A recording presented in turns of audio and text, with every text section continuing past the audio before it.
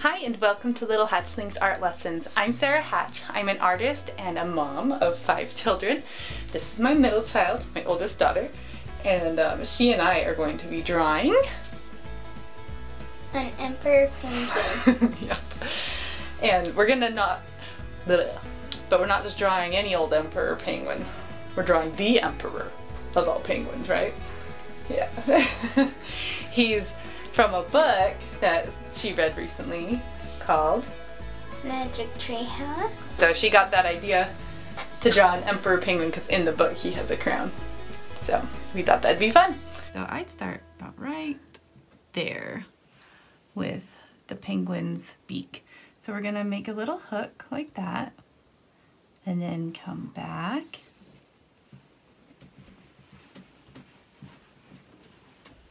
Good. And then we want it to be nice and thin for this top beak.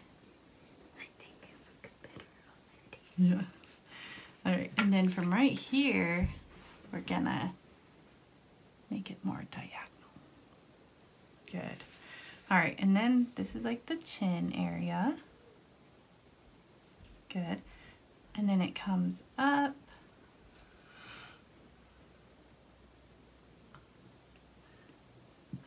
And I'm just gonna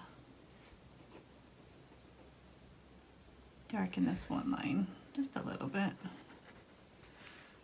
Alright, so right here is where the eye's gonna be. So you draw a circle and then leave a little highlight in there.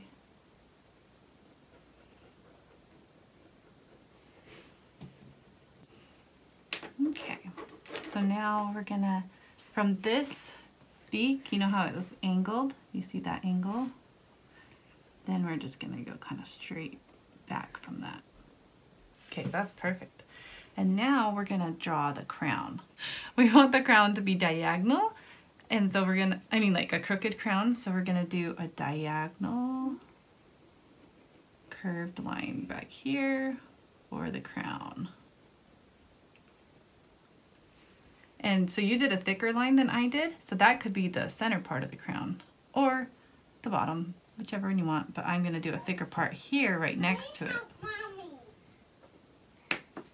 So now we're gonna make the crown, and we're gonna do this curved line up and then like another line going back down with it. And then there's like this circle shape, well, more like an oval right next to it. And then we're gonna do another curved line, and then just like a little line right next to it, and then another curved line that meets up down close to it, but leave room for an oval right there. Good job.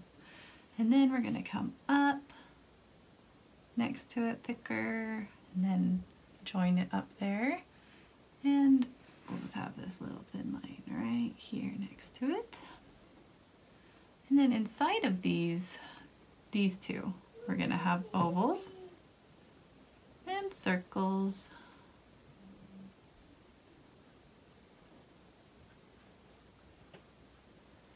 Alright, and then we're gonna have one more wide one coming out and down.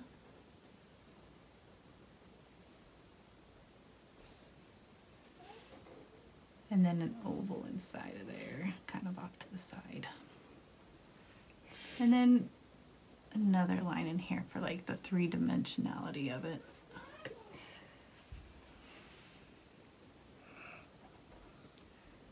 And then like on the back part of the crown, you've got another oval over here actually. That's on the back part of the crown. And then like the bottom of the crown, the top, you can see like where those all connect. You should shade that in. And then we're gonna draw an oval on its side right here. And then you can like do a little cross inside of it.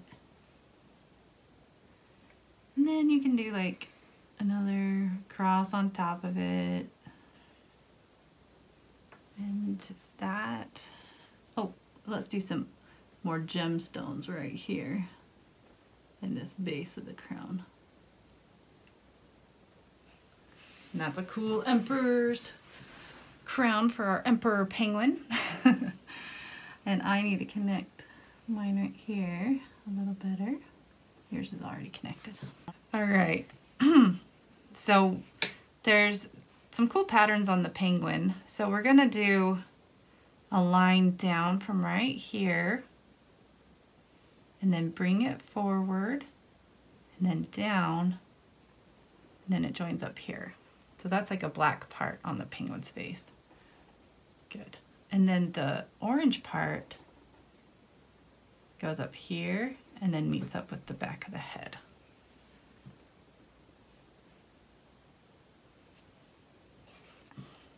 So now this cool black pattern goes down and then try to do small little zigzags and then down.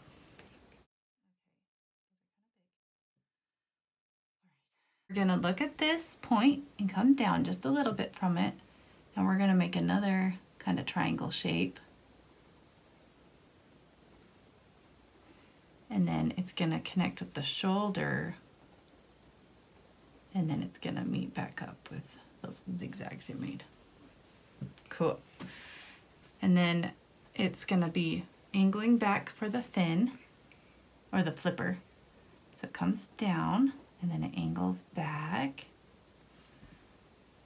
And then it's gonna be kind of like a curved shape here that leads down into the bigger part of the flipper.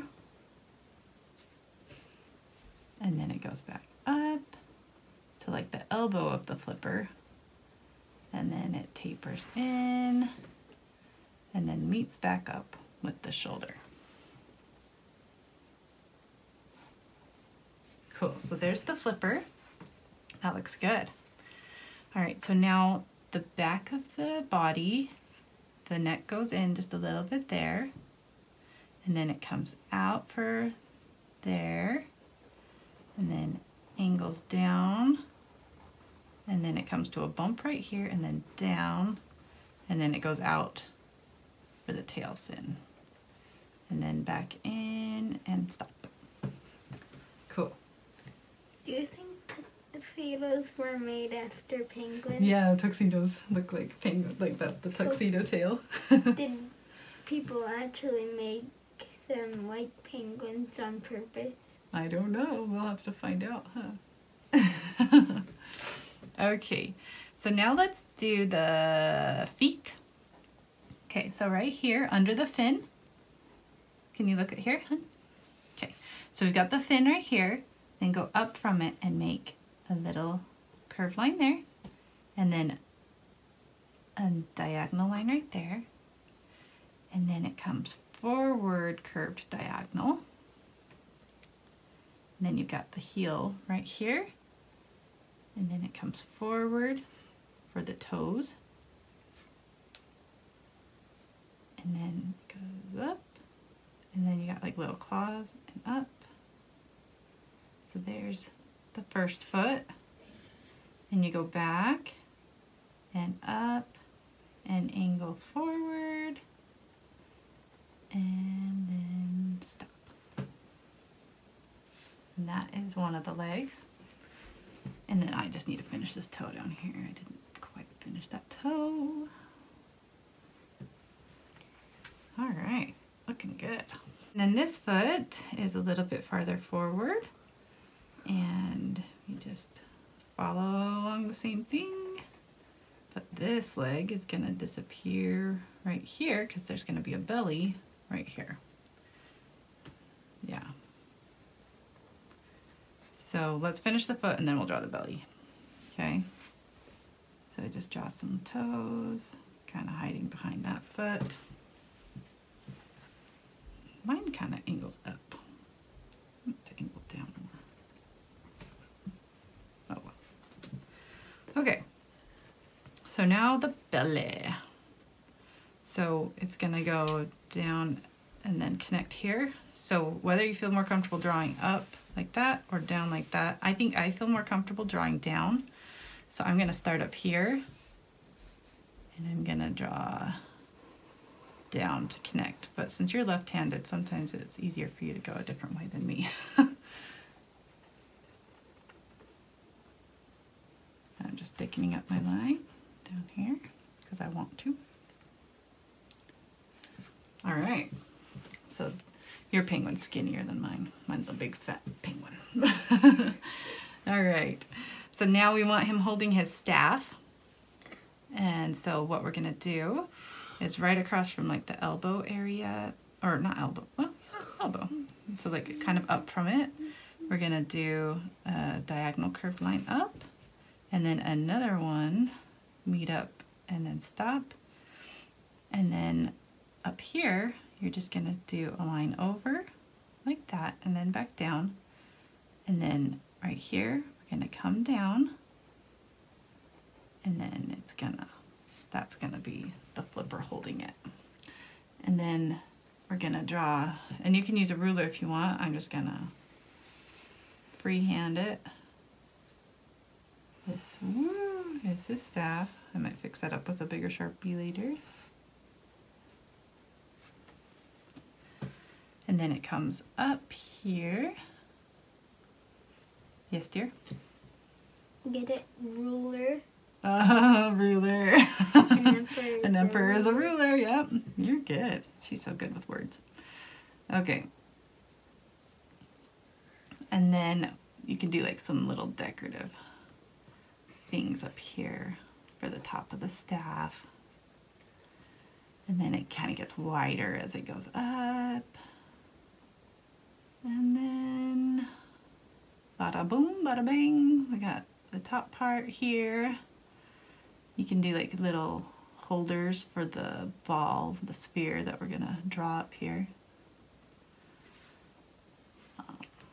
For the big gem. Yeah. You can even do one in the middle. That might look cool. It looks like a tulip. Yeah, that's cool.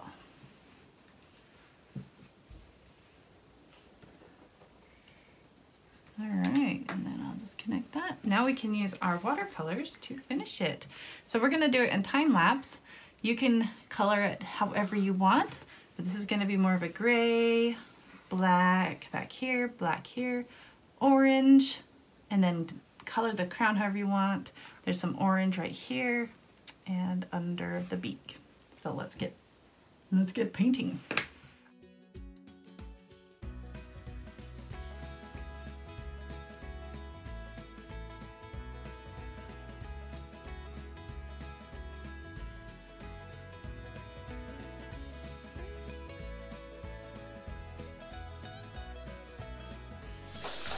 All right, here's our penguins.